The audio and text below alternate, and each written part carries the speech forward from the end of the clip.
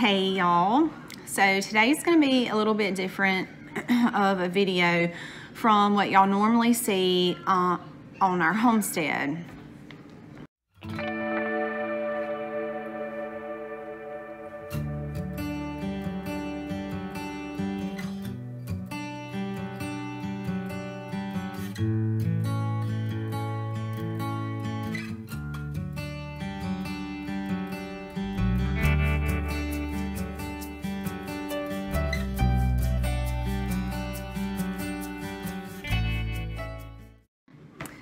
So as you noticed in the title, I was kidnapped, I survived, and here's what I want you to know. I want to use this unique opportunity that God gave me as a platform to let others know that this is real, it does happen, and there are things that you can do that will help you and your family be more safe. So when I was 18 years old, I want to share my story with y'all because I feel like that'll make it more real. It is very personable. This is not something I'm extremely comfortable doing. But when I was 18, I was walking through a parking lot and a gentleman saw me and followed me to my car. I was not aware that he was following me. I sat down, grabbed my notebook, I started making notes. He opened the door and got in the car, showed me the butt of a gun and told me in his words, "Don't do anything stupid." So he forced me to drive to a hotel where he had checked in. He assaulted me and forced me to stay with him for about 3 hours. While I was with him, he shared with me some of the struggles that started as a child. He had battled several different things growing up. So he ended up making really bad decisions the older he got, which obviously led to the extreme of kidnapping, which is where we both found ourselves. That opened the door to be able to witness to him. So I was able to share with him after he opened up and started sharing with me about his struggles. I was able to share with him that counselors were great, but his only deliverance was going to be from above. Only Jesus was going to be able to deliver him from his bondage that he had dealt with for so long. So after several hours, he let me go. Now, there are not many people that live through what I went through. There are not many people that are able to walk out that door. I feel like God allowed me to walk out those doors to first and foremost give him the glory, because only by his mercy and grace that my life was spared. It was nothing more than the Holy Spirit that took over me and allowed me to witness to that man, because I could have in no way, shape, form, or fashion been able to do that on my own. So that really leads me to the whole point of this video is I want to share with ladies, particularly young moms who may get distracted easy with small children, the importance of several things that I feel like will help keep you and your family safe. And the first one being, pay attention to your surroundings.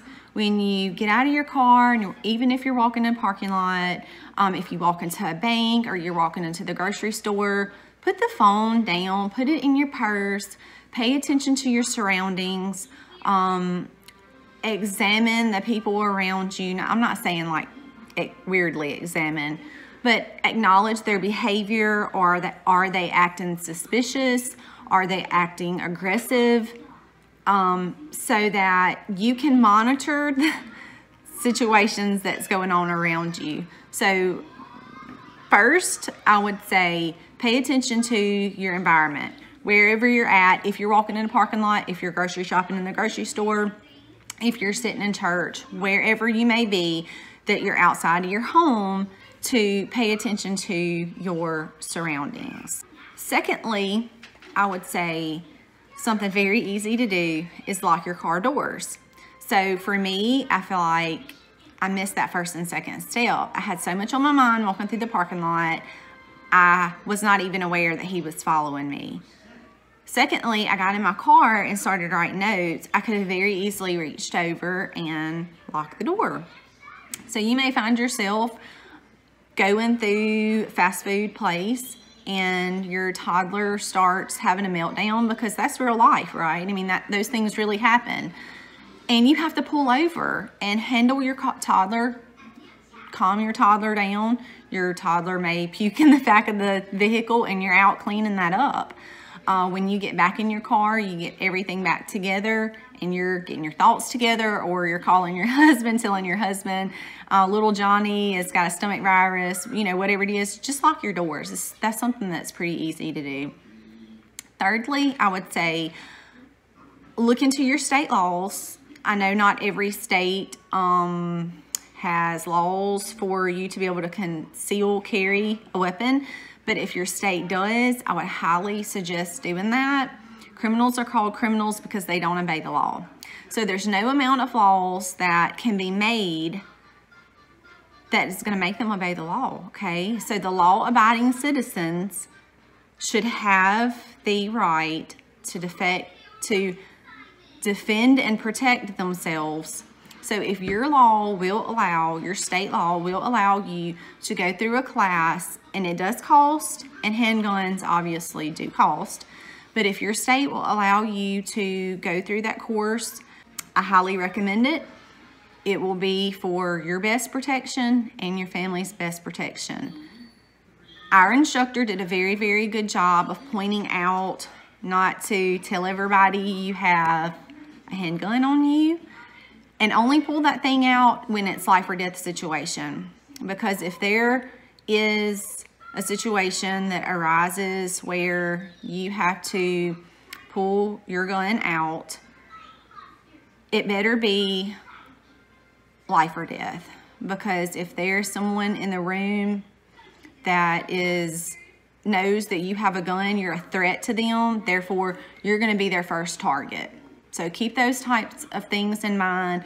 Take the class, highly recommend it. It's for the best, but you need to know your laws, and you need to know your laws about carrying as well. And last but not least, don't put yourself in a peculiar situation.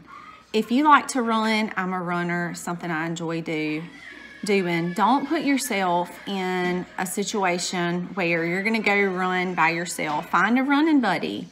If that's not an option for you, get on your buy-seller trades and find a used treadmill. Most of the time you can find them for $100 or $200, and that's something, whether it's rain, sleet, or snow, you can use all the time.